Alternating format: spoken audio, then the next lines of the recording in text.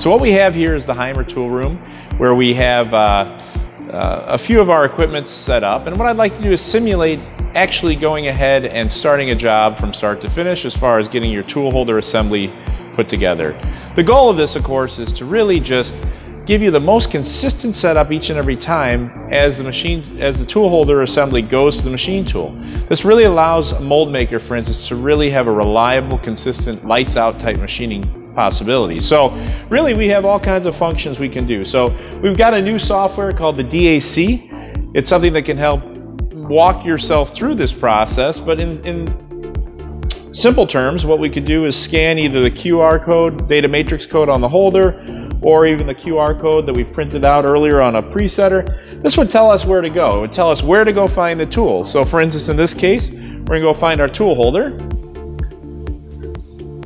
So here's our tool holder in this case. It's a power shrink from Haimer. It tells us where to find the cutting tool. So we look in the drawer, we find our 10mm power Haimer mill, and we come on over. So now we're gonna work our way over to the shrink fit machine to assemble the tool. So this is our Pro-Fi Premium Plus shrink fit machine, which we haven't talked about yet, but this machine has the ability to shrink from 3mm to 50mm, or 1/8 inch to 2-inch capacity. So what I'm gonna do is get this ready to go. It's got our motorized coil. So in this case, we're just gonna tell it which diameter we're shrinking. This is a 10mm shank tool. We press this button here and the coil will automatically go to the correct position. I'm also going to set the Z-axis height. So for this example, I want to be at 6.7-inch gauge line. And this is another thing that our i4.0 series will be able to do, is guide you through where you want to set this tooling assembly up once you have the data. So now we come over, we press and hold the button as we did before. Tool heats up. We put this in. Now this has a spring, so it's actually springing up the cutting tool to the stop, the positive stop. I've set this 6 thousandths higher because as it shrinks in Z, it will be exactly at 6.7 inches. So now we let it cool. We get the height gauge out of the way and bring it over to this position on the machine. These are our cooling bodies. They come down automatically. They will also go up automatically once the cooling cycle is done. So while this one is cooling, I just wanted to show another function, because as we've always talked about, shrink fit, especially for die mold type application, is great for this kind of reach with extensions or slim profiles. So if we have to do a very, very large mold or something like that, we can go all the way up to a 2-inch capacity. So while on the same machine, we have another coil and another device where we can actually shrink up to 2-inch capacity. So here we bring this tool over and come down, and now I've got a big steel extension with a 50mm OD, which I'm going to shrink out. So again, with just in a few seconds and just a couple fingers, I'll be able to lift this tool out. Tool came out. Again, if I have my new tool ready, I can put it in. And now we can cool. So we slide over to here and start the cooling cycle. So again, you have the red and green lights that are indicating whether or not the tool holder assembly is cool or not. And then we're going to be waiting for this one. It's got a time cycle. It is blinking right now, so in theory I could take this up. It's certainly not going to be hot to the touch, but we're going to go the full cycle in this regard, which is 100 seconds. And as it releases, it will go straight up, and then I can grab it. The next step will be to bring it over to the balancer presetter. So this is a machine that we have that actually can do balancing and presetting on one machine. And we will balance the tool holder assembly, then we'll preset it. Then we're ready to go. So you will really get a worldwide or a real life example of setting up a full tooling assembly. And the idea of doing this is doing it off the machine. So the machine is running right now. So you're setting up the tools for the next job. That's really important as it relates to really maximizing your time and maximizing the uptime on the machine.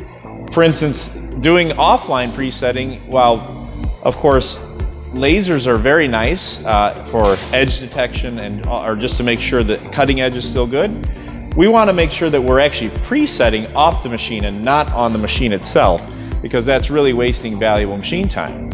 So now we're going to go over here. This is our Tool Dynamic preset machine. So it's actually got two softwares built into one, both presetting and balancing.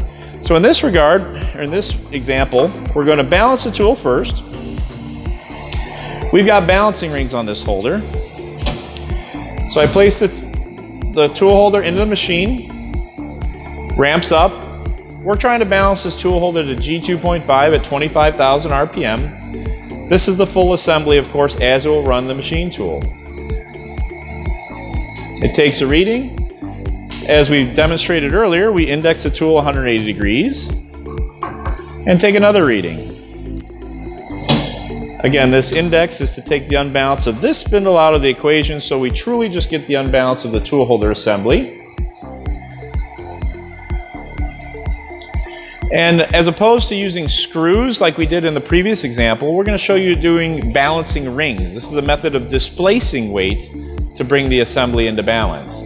So now it tells us we're not balanced. We are balanced at G2.5 at 5,400 RPM. At the 25,000 RPM, we're at G11.3. So what does it tell me to do? It tells me where to position each ring.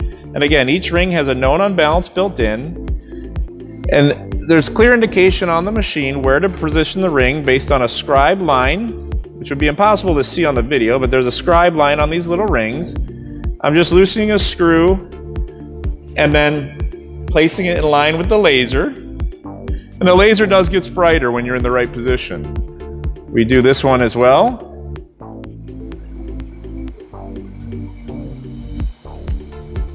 So now we lock it down. Of course, we need to confirm, are we now truly balanced? So we take a measurement again. And again, you could do this where you just shrink all your tools at once, then bring them to the balancer and preset. Or if it's one tool at a time, this might be the way you do it. So just to try to show a real life tool room setup.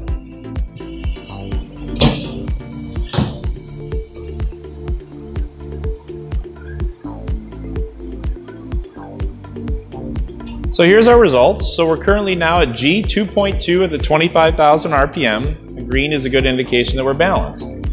So now we've shrunk the tool and we've balanced the tool. Now it's time to preset. So again, utilizing the exact same machine, we can preset it here. So as I bring the carrier, the optical carrier over, it actually automatically changes the software into presetting. So now what we do is we come over, again using our handy edge detection feature, we bring it in so that we can see where we're at, and we get ready to measure the tool. Now one thing I'm going to do in this tool that I haven't showed yet is actually use the sigma function. As you see, we're exactly at 6.7 inches, but I'm going to use sigma. Sigma is a neat function. It actually finds the highest Z and X dimension as you rotate 360 degrees. So we're just slightly over 6.7 inches in the gauge line. So that's exactly what we tried to accomplish with the shrinking part. And here's our Z dimension here. At this point, we can print out a label, bring it over to the machine, manually enter the data, or we can send the data directly to the machine tool via a post processor, or we can have even a manual RFID system where we can read a data chip on the holder.